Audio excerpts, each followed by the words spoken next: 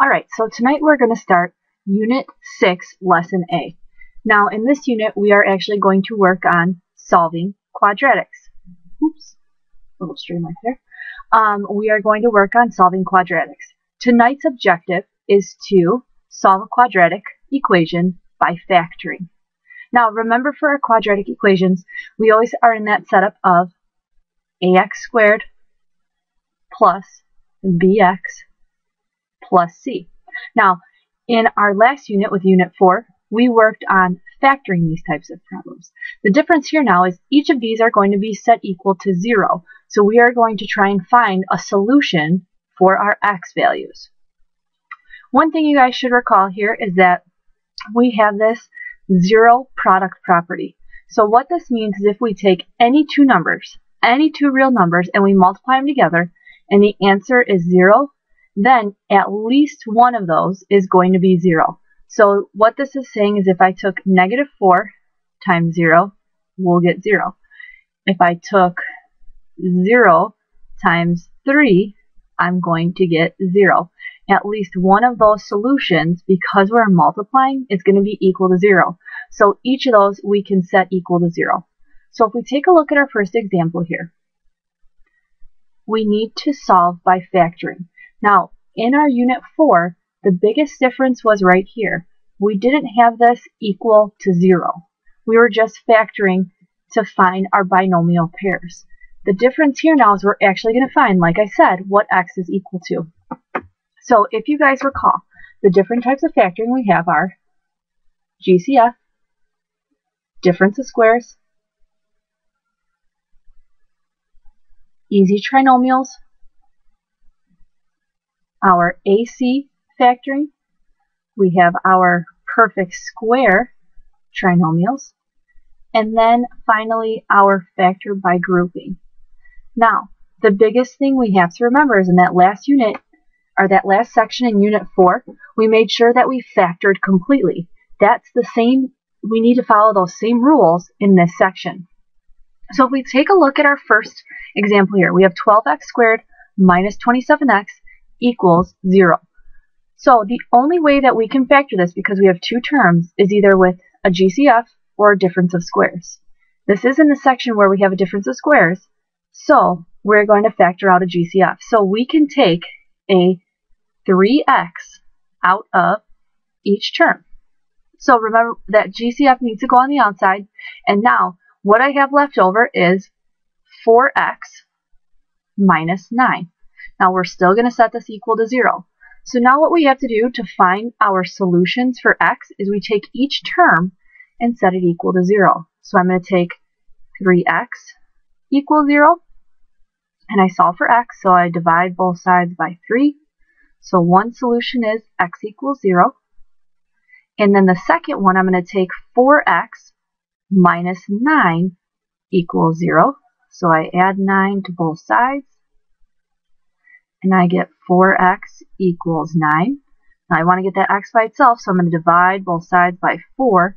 And my other solution is x equals 9/4. Now we can go ahead and just leave this as a fraction.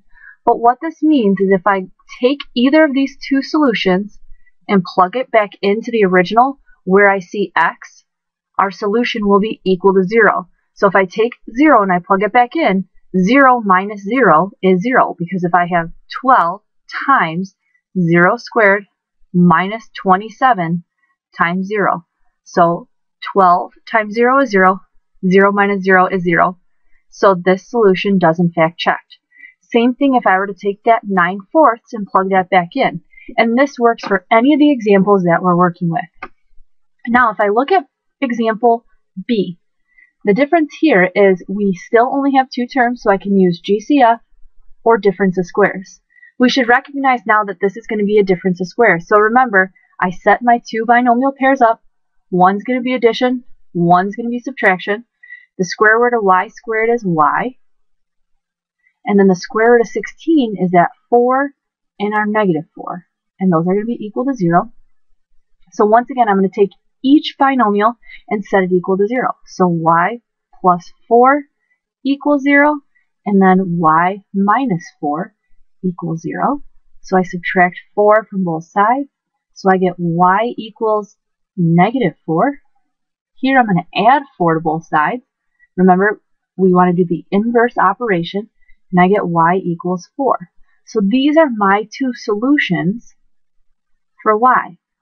The degree tells us how many solutions we're going to have, so since this is squared, we should have 2 solutions for y. So we're going to skip these u-tries for now, and we're going to move on to our next example here.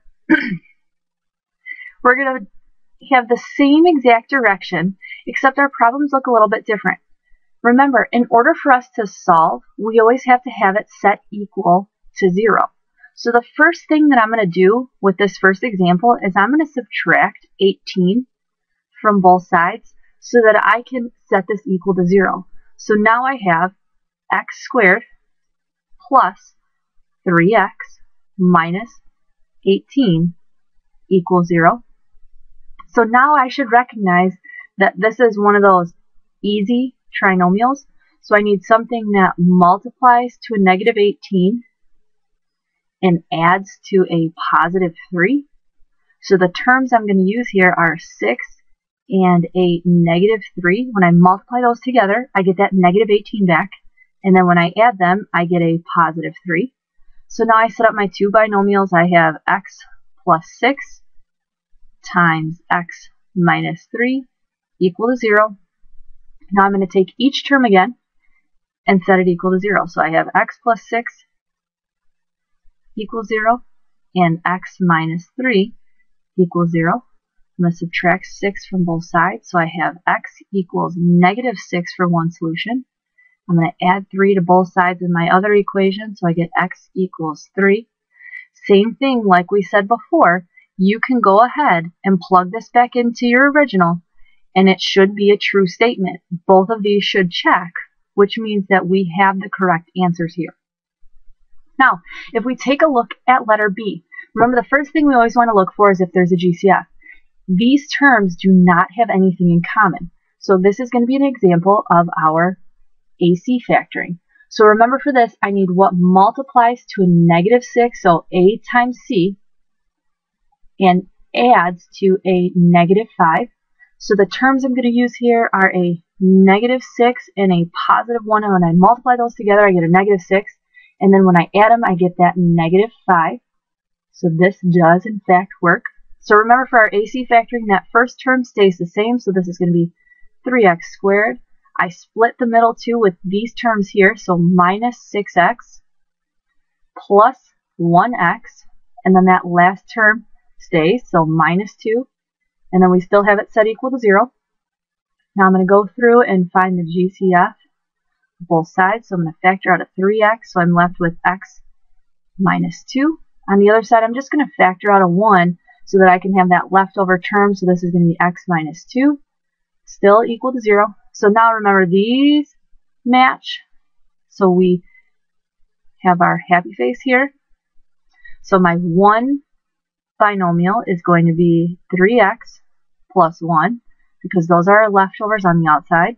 And then my second one is going to be the parentheses that match, so the x minus 2 equals 0. So now all we did at this point was factor.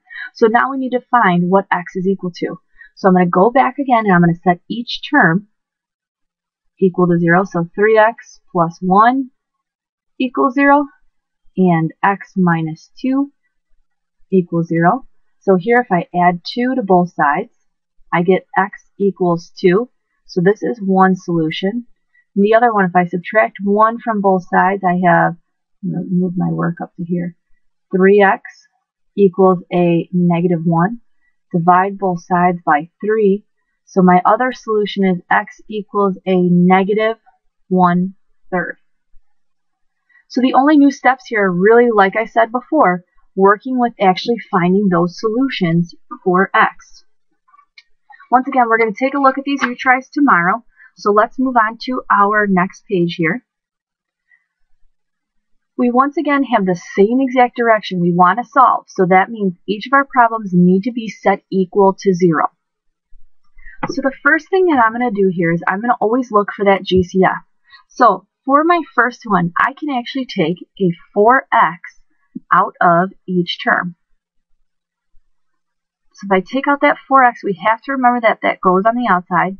Then I'm left with x squared minus 11x plus 24. And this is still set equal to 0. Remember in Unit 4, we always said that we had to make sure that we have this factored completely. On the inside here, I have an easy trinomial, so I can go ahead and factor this.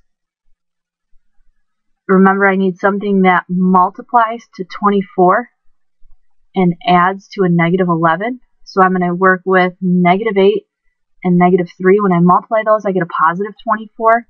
And then when I add them, I get that negative 11. So in my first parentheses, I'm going to take x minus 8. And the second one's going to be x minus 3. And then we're still going to set it equal to 0. Now this is where I'm going to take each term and set it equal to 0 again. So I have 4x equals 0, x minus 8 equals 0, and x minus 3 equals 0. For this first one, we want to get x by itself, so I divide both sides by 4, so I get x equals 0. Here I add 8 to both sides to get the x by itself, and I have x equals 8. And then finally, with the last one, I'm going to add 3 to both sides, so I can get x by itself, and I get x equals 3. So these are my 3 solutions. And remember, we said that we can kind of use the degree as an indicator to how many solutions that we have. So our highest degree is 3, so therefore we should have those 3 solutions. Moving on to part B, remember we said that each one has to be set equal to 0. So my first step here is I'm going to add 24x to both sides.